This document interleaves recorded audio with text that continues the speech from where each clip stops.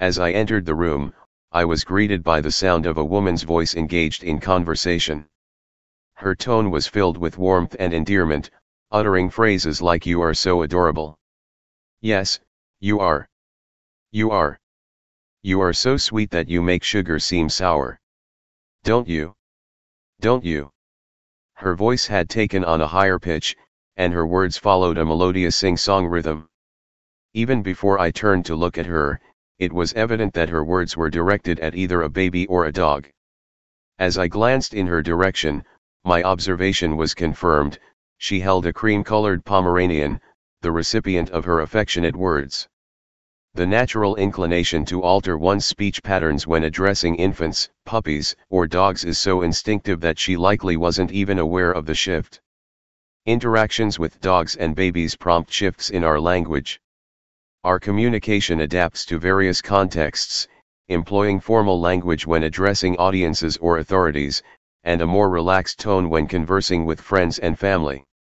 When communicating with babies and young children, a distinctive style emerges, higher-pitched, almost melodic, with frequent fluctuations and repetitions.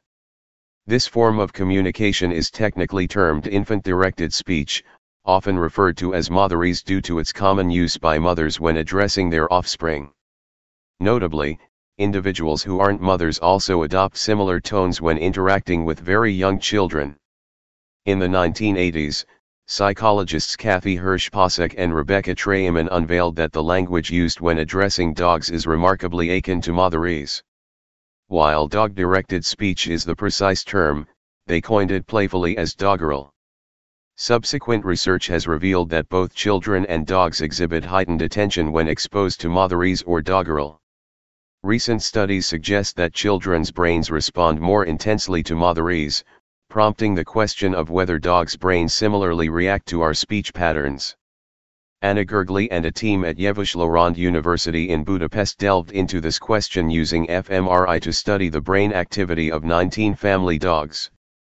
They observed the dogs' responses to speech directed at dogs, infants, and adults. Speech samples came from unfamiliar male and female speakers engaging in positive interactions with their own babies, dogs, or adults.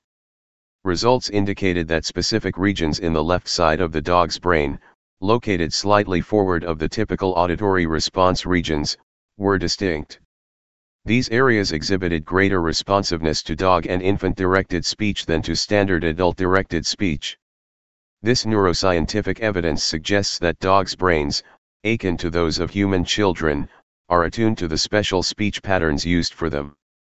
Of interest, the dog brain regions were most responsive to female voices, particularly when employing doggerel or motherese.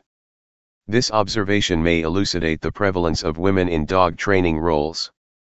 Within companion dog training, women overwhelmingly dominate.